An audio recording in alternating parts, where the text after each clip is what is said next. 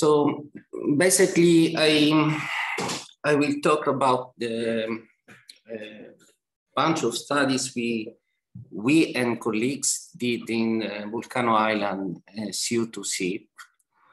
And I wish to thank the Japanese team for inviting us to join the ICONA network, and we look forward and can't wait to start collaborating on doing some field research all together.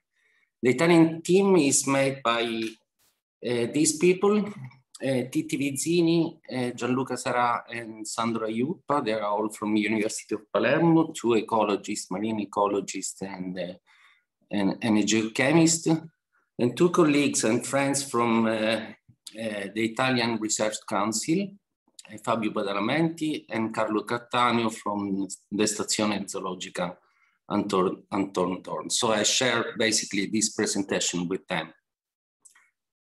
We are all based in Palermo City, which is quite close to the Aeolian archipelago.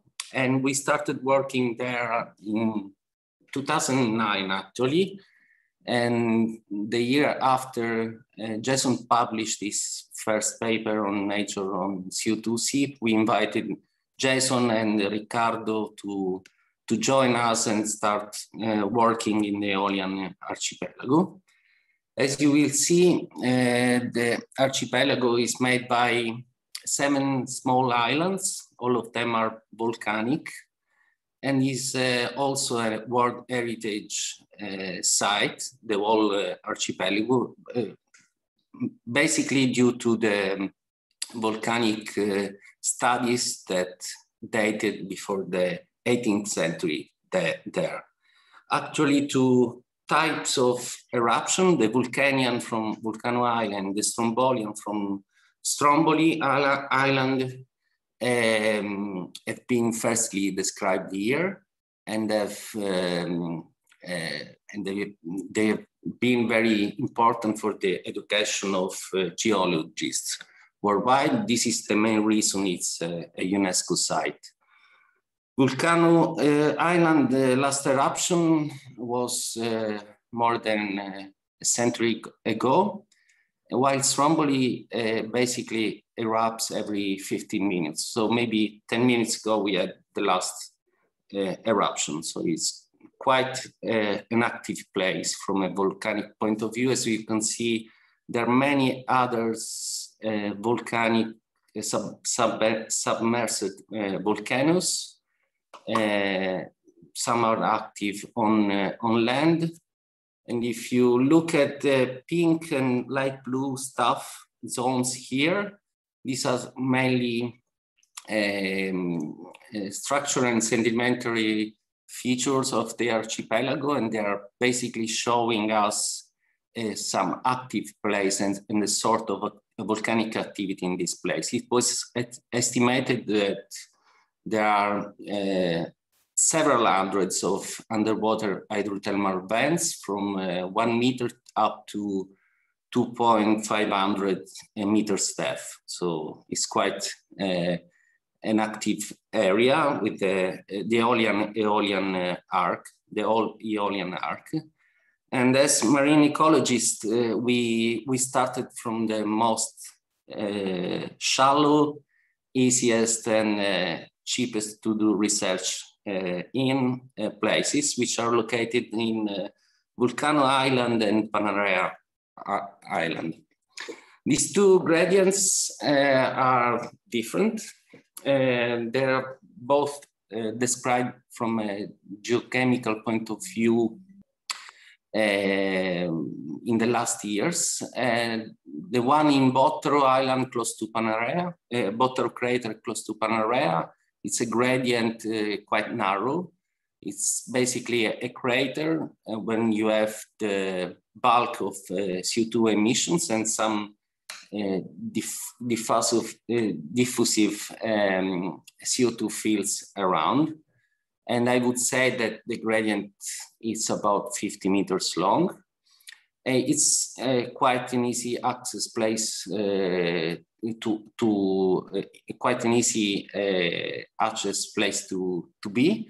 Access is by boat, and we worked there, and some other colleagues from Stazione Zoologica, University of Bologna, and OGS Italy are actively working there in the crater of the Bottero. This is how the gradient looks like. So basically large macroalgae, large for the Mediterranean standard, and these diffusive fields with low profile algae. Baia di Levante, it's a larger gradient, it's shallower, from 0.3 pH to ambient pH, it's about 200 meters long. It's very easy to access. Actually, it's quite shallow, up to 3-4 meters depth, and access can be made from the coast. This is how the Bottero crater look like. So quite impressive, the amount of bubbles. It's variable activity, but usually it's like this at 10 meters depth. And this is the shallow CO2 bubbling site in Baia di Levante in Vulcano. And again, if we look at Vulcano, as I told you before, we started in 2009. We were at the very beginning, we started with very few equipments with Ricardo and Jason. And we basically involved people and local researchers from the University of Palermo, mainly volcanologists, and started to set up a place where to do some research in the field, and also exploiting the Centro Carapezza, which is a visitor center for volcanology, with a dry lab, a meeting, and a computer room, and accommodation for 6 people plus a kitchen. So it was good to use this place to do research there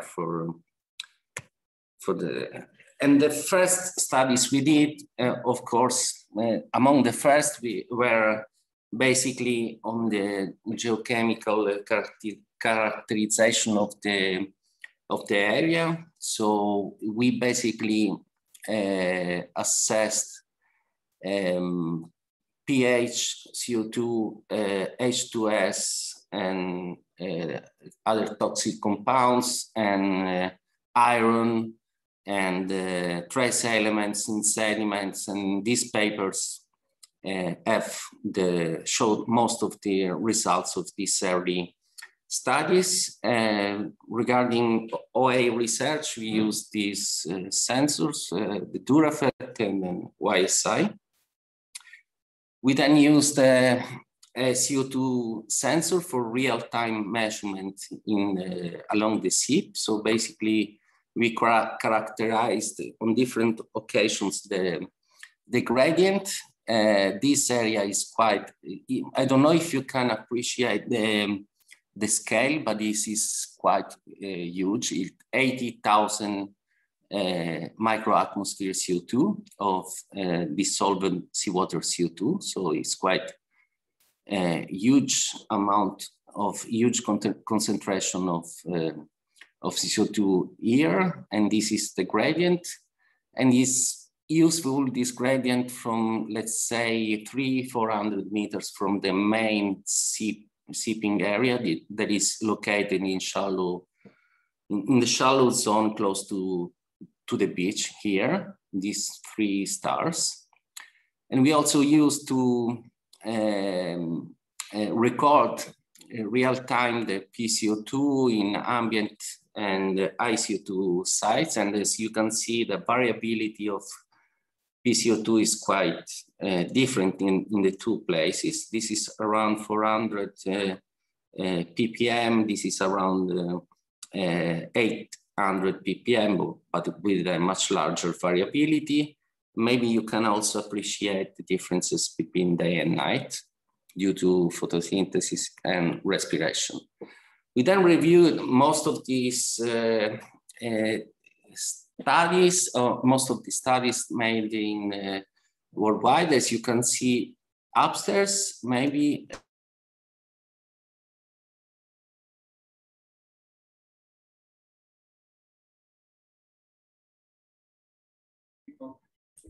Marco, please unmute your microphone. We cannot hear you. So, again. Sorry, can you hear me now? Yes. Okay, thank you. As you can see in the top of this slide, 6 out of the 7 ICONA research sites were reviewing this paper. These are basically scattered plots showing seawater carbon chemistry at hydrothermal CO2 seeps worldwide. And the one below are saturation indexes for aragonite calcite. In this paper, we also reviewed gas geochemistry, CO2 output, and fluid chemistry. So I invite you, if you're interested in it, to give a look, since if data are available, some of these sites are reported in this late review and could be useful. Regarding the ecology and biology of the Vulcano Island, I should say that the scientific production in the last 10 years was really impressive, with almost 60 papers published on OA research in Vulcano Island. These were mainly observational studies looking at abundance patterns of many different descriptors, from macroalgae to fish, manipulative and transplant experiments, molecular, physiological, behavioral, and ecosystem level experiments. So again, a brief review on these topics is reported in this paper published this year in biogeochemistry, and also this meta-analysis whose results are quite consistent with what is seen in other CO2 seeps. My presentation will focus on 3 main aspects. In the first part of my presentation, I will present OA effects on reef building species and how these may cascade on ecosystem communities. In the second part, I briefly present some fish behavioral studies we did looking at behavior of some fish, nesting fish process along the gradient.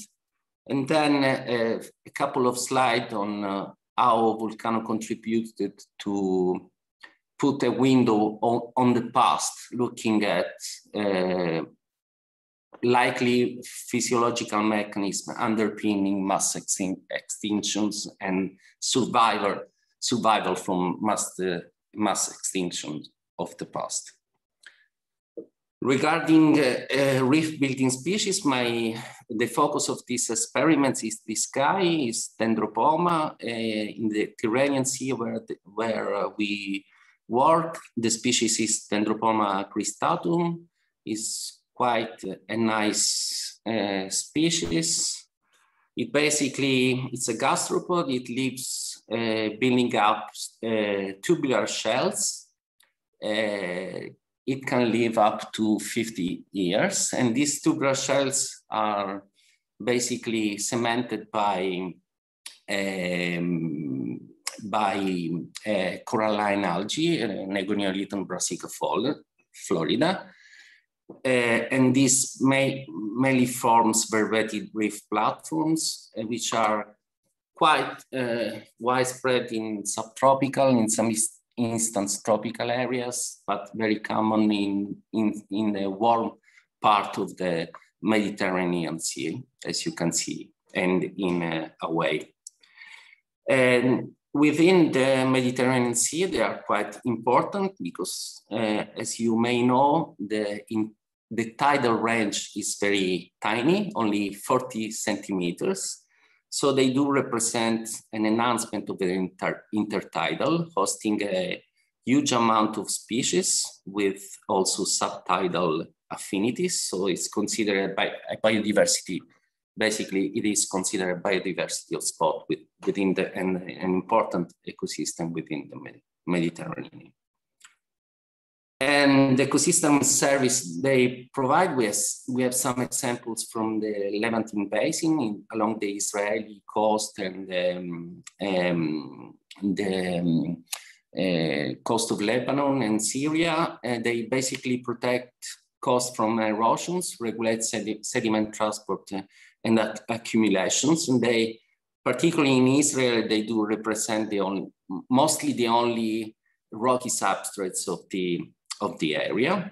Unfortunately, two decades ago, they look like this. They used to look like this with those islands outside the beach. So the whitish part is basically the Neogonioniton brassicoflorida, and these small holes are the gastropod. Unfortunately, more than a decade ago, they got extinct, and the reason is unknown.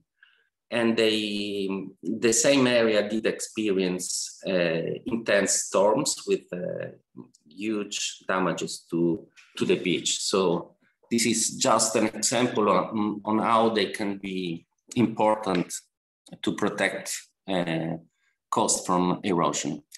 Another peculiar characteristics of this species is basically that they have a very low dispersal range and a peculiar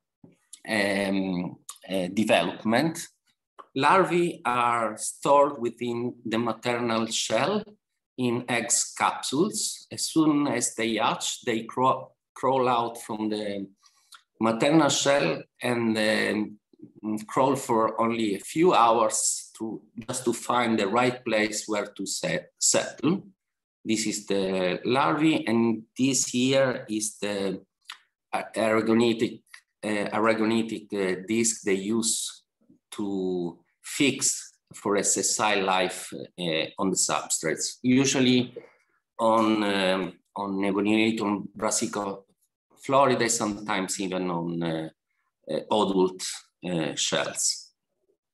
So the idea was to transplant, because some observations we made, we found that vermetids were present along the gradient in Vulcano, but their abundance and cover was very, very low in ICO2 conditions. So we started the transplant experiment to understand the effects. We focused in the first instance mainly on recruitment.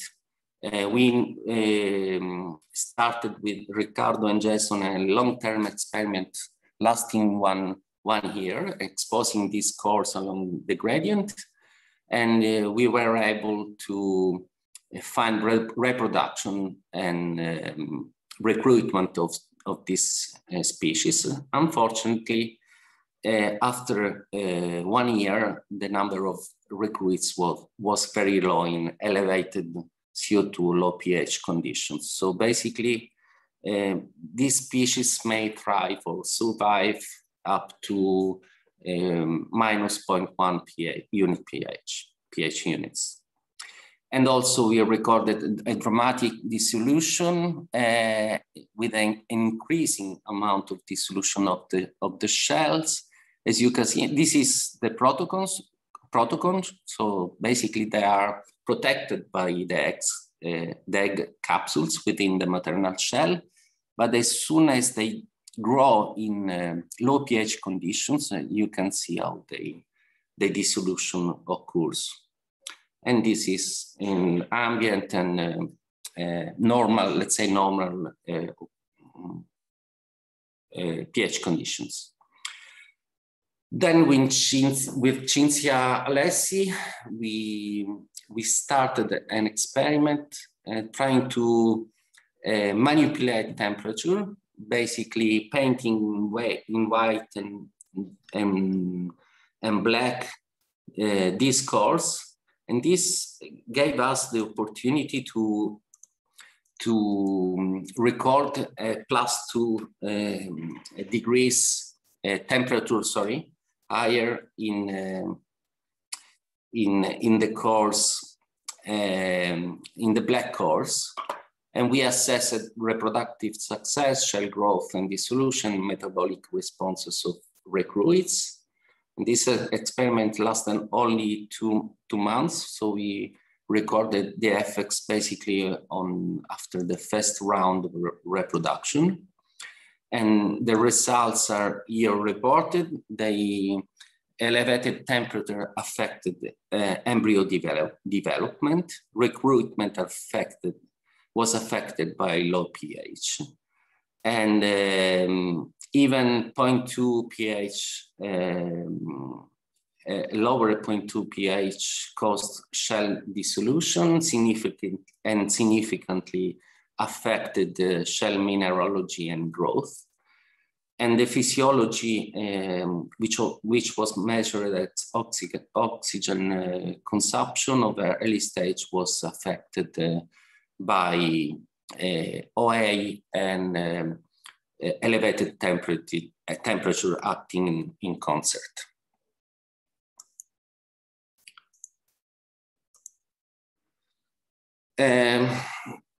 Of course, these results raises concerns about these species. And so basically, the different experiments we made showed us that if CO2 emissions will keep to rise in the next years, these species will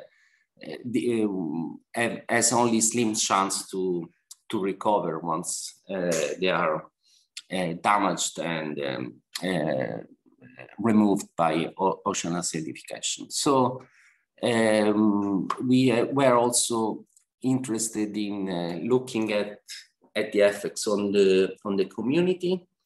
And since ecosystem level studies on OA were rapidly advancing in that period, we basically tested some processes that could act in this intertidal vermetic reef. We knew that OA could affect biodiversity shifts by changing habitat complexity, and that primary producers use CO2 as a nutrient, and so boost their abundance, and this may lead via food provisioning to an increased abundance of OA tolerant species, which can cope with OA level,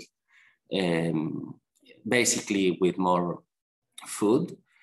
And another abundance model from the literature showed in Ischia and in PNG compensatory abundance dynamics, and basically the fact that OA sensitive species can be compensated by increased abundance of OA tolerant species. Since we were thinking that those processes cannot act in isolation, we tested them in a transplant experiment along the gradient. In this experiment, we transplanted the entire vermetic reef community for 1 year, basically taking core for a pristine area and then moving along the gradient. And we look at responses after one year. This is what happened. Basically, the vermetic reef complexity did decrease under elevated CO2 conditions. Here you have the pH and the PCO2 level tested, and boosted canopy macroalgae. And this has led to rapid, let's say, 7-8 months community shift from vermetic to macroalgae, and of course to have led also to effects on the associated communities.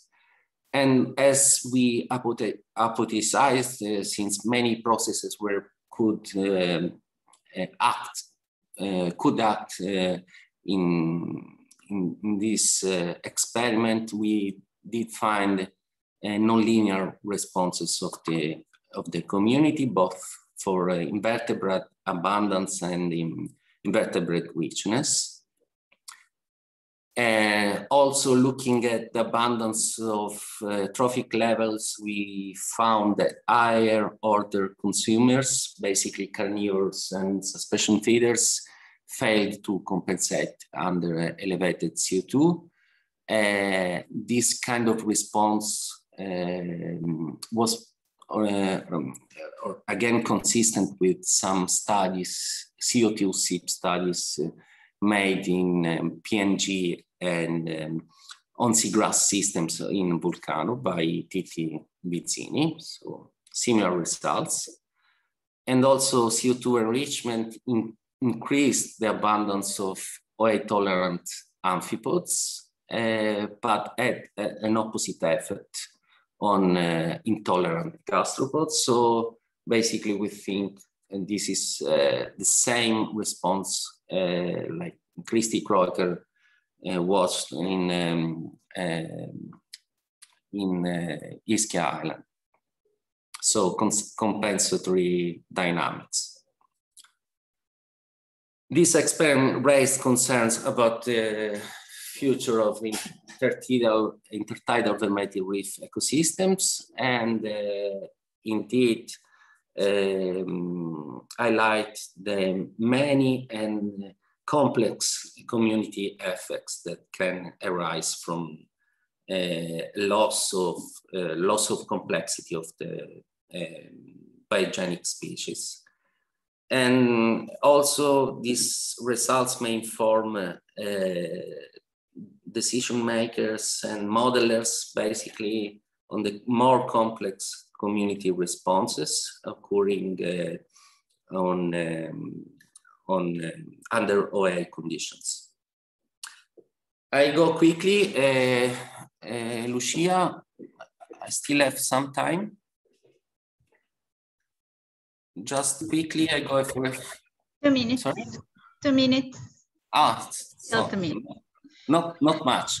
So I quickly gloss on some fish behavior studies. We focus on wrasses.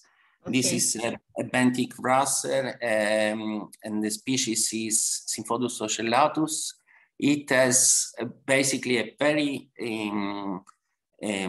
peculiar spawning system. It's a simultaneous parasitic spawning. It's quite common in some species. Basically, 3 males compete for spawning. We have a nesting male that do nest, do parental care, and do pair spawns with females. They are sneakers. We basically the same appearance of females. And there are also satellite males or helpers that take a share of fertilizations when the nesting male says yes. Working on behaviors on this species, we characterize the behavioral patterns. We recently look at the behavioral patterns showing that parental care activity is reduced under high CO2. The nesting male is quite sedentary during the reproductive season for 3 months. And in the guarding activity is the behavioral activity that is really decreased under these conditions. Basically, they try to do more carting under ICO2, and maybe this is the reason. I show you quickly an experiment we did some years before. This is ICO2 in Vulcano. The nesting male is here. Is basically inviting a female in his nest.